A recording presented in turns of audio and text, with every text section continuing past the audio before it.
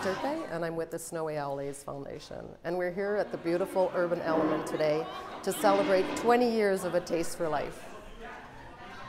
25 years ago, we started this foundation in memory of my brother Louis Turpe, who died of AIDS-related disease. As a city. And we have been able to raise funds and awareness for people impacted by HIV.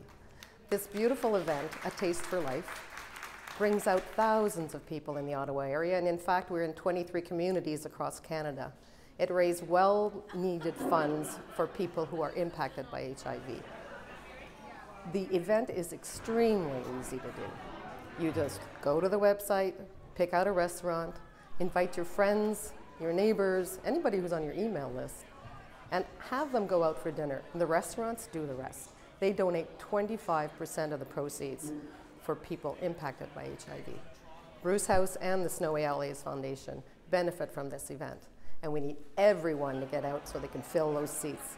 So April 25th, a week today, pick a restaurant, invite your friends, go out for dinner, and make a difference in the lives of people impacted by HIV. But this quilt was designed and made by my sister just right after Louis had passed, in the days when the quilts were there, and there are some